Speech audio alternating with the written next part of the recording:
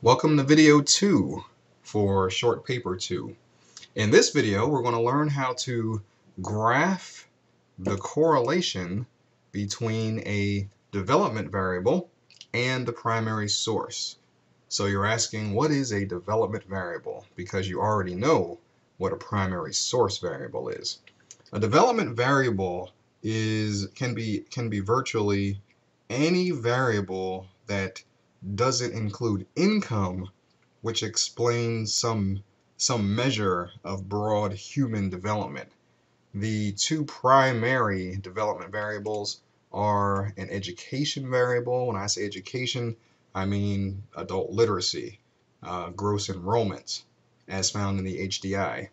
But there are many others if you go to the World Bank data bank. Health could be many things. It could be life expectancy. It could be hospitals as a percent of the population. It could be doctors as a percent of the population. If you go to the World Bank, you'll be able to see some of the options for the health variables. So I went to the place that we're all familiar with, where you select variables. And if you click on health, you can see many options for health types of variables. Which variable is most important for your country? Well, that depends on the research you do. Secondarily, is the data available? Because you may find that you want to use, let's say, life expectancy at birth.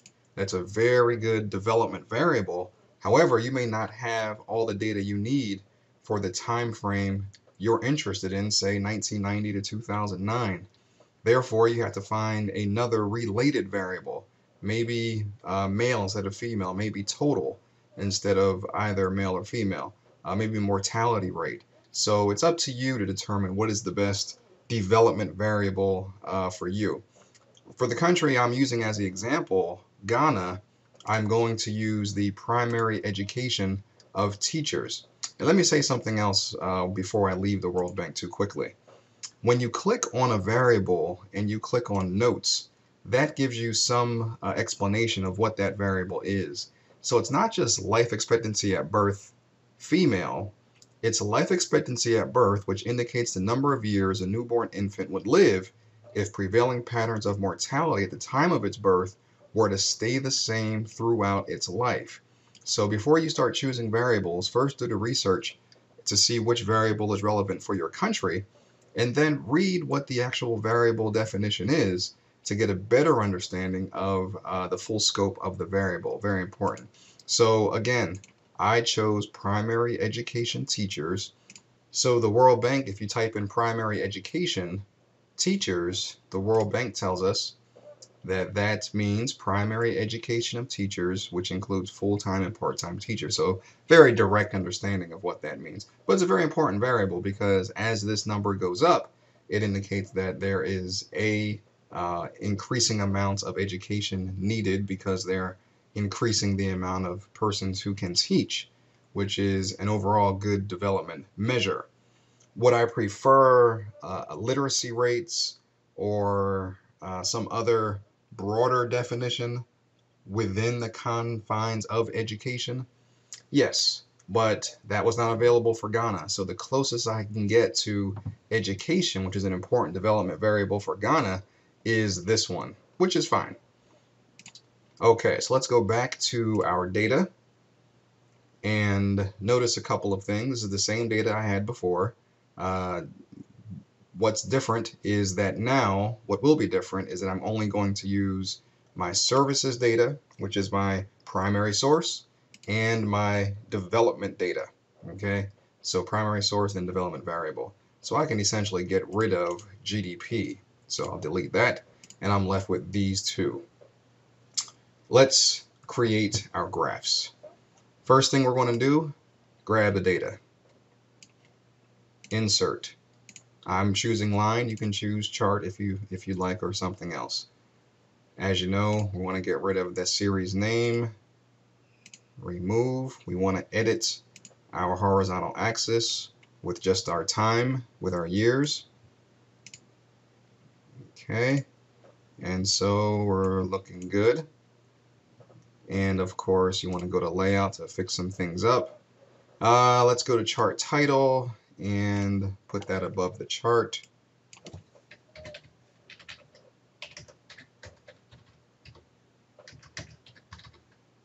And there we go. You can choose whatever title you want, and of course make the font size smaller. And I'm going to do some of the same things I did in video 1, where I'll put the legend. Let's put that. Yeah, let's do the same thing. Let's put it below. Okay. And what we're also going to do is put some axis titles. Let's put the axis title right here, primary vertical. We'll put it to the left, and this is going to be for primary education. And the denominator is already shown. It's in thousands, so you don't have to actually indicate that because it's already saying thousands over here. So that's fine. Now notice that we have the same scale issue that we had in the video 1.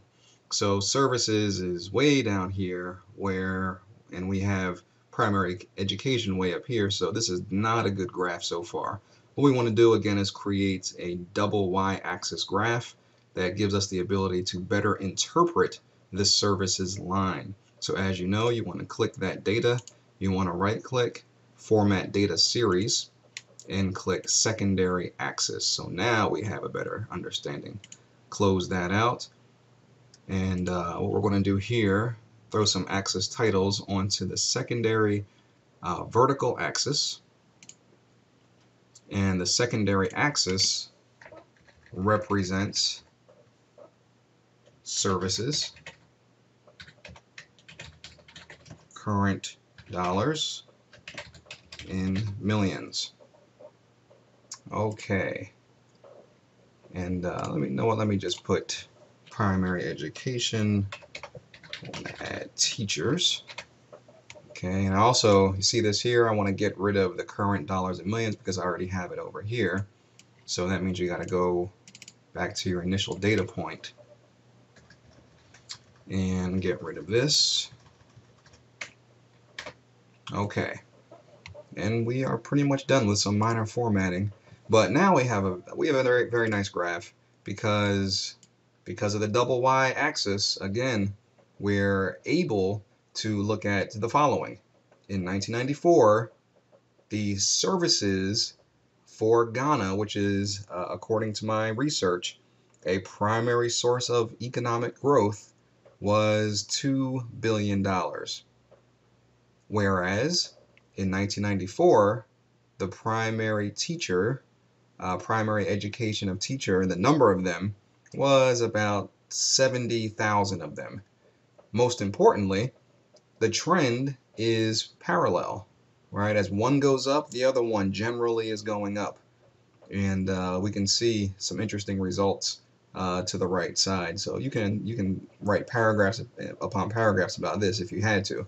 But at the end of the day, we have discovered how to, again, implement the double y-axis and utilize it to tell a story, a correlation story between two variables, in this case, the development variable and the primary source variable.